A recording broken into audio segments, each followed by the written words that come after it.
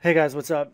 So in the last video, and hopefully you guys watched that, but it kind of just goes into what a type system is, and really it's something that I think gets glossed over when new beginners start learning programming, and they don't really realize that there's a lot of rules and regulations that are put into how a compiler compiles a program into actual machine code to do what it is that you want it to do, and the type system allows these rules and things to handle that.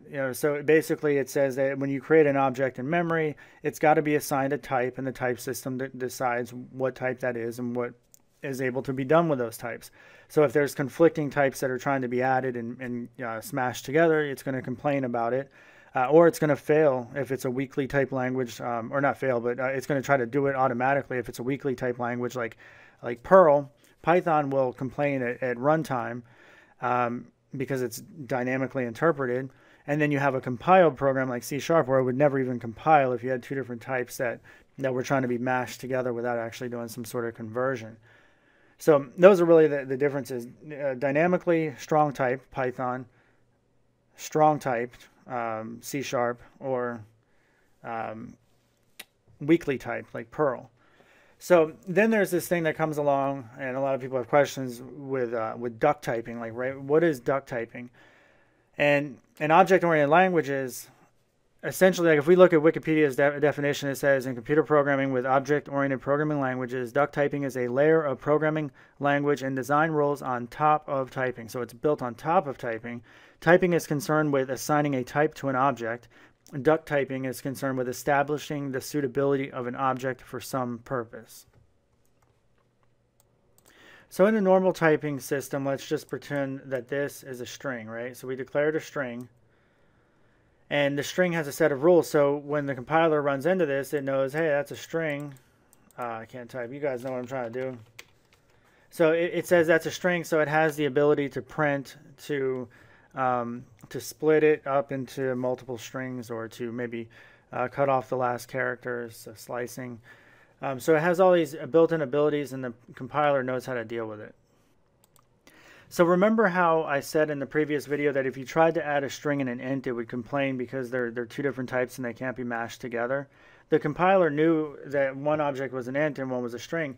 In dynamic duck typing, it can look at this object that say it's a duck, and it's going to look at the actual methods and properties on that object to see whether or not it's actually suitable for object execution. So basically it's going to look at, does this thing walk? Yes, it does. It can walk.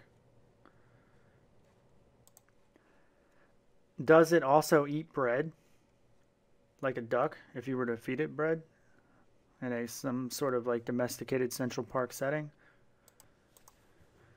Does it poop on the ground after it eats the bread and make a mess in the park and wherever sort of setting you are where there's lots of ducks or geese?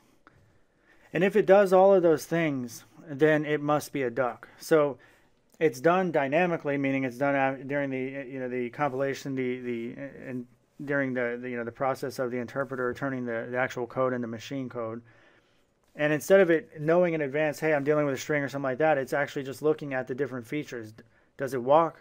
Does it eat bread? Does it poop? It must be a duck. So it's still somewhat of I think a difficult concept to understand how all that plays into programming. But I can tell you that Python is considered a duck typing language. So is JavaScript. I believe it is JavaScript as well. Actually, I should have looked that up. I'm sorry. I know Python is a dynamic duck typing language. I'm pretty sure JavaScript is considered that as well.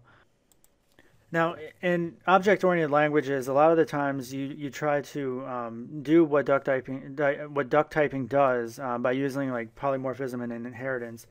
And with dynamic duck typing, it's actually providing polymorphism to you, but without actually having to do the whole inheritance bit, which you would have to do that in a non-duck typing language. So it gives you a lot of flexibility and freedom. But it's also considered blasphemy to some other programmers, like in a fully object-oriented sense that doesn't allow duck typing.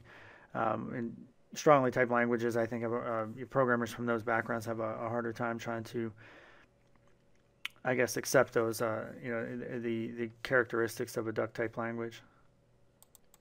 So to give one final example in actual code, if we look at this, we can see that you have a class defined as a duck, and it quacks and it has feathers, and then you have a person that also quacks and has feathers. So if we ran this program, a person could actually be considered a duck, and a person is a duck because it does the exact same thing that a duck does. So if it walks like a duck, and it quacks like a duck, and it poops like a duck, and it eats bread like a duck, then it must be a duck. So hopefully you guys can kind of wrap your head around that, and there's definitely more examples and probably more of an academic definition of duck typing than my childish example, but I felt like it might kind of help clear things up in case you guys are ever wondering. And yes, this thing looks more like a goose, but yeah, it is what it is. All right, guys, thanks for watching. Have a good night. Bye.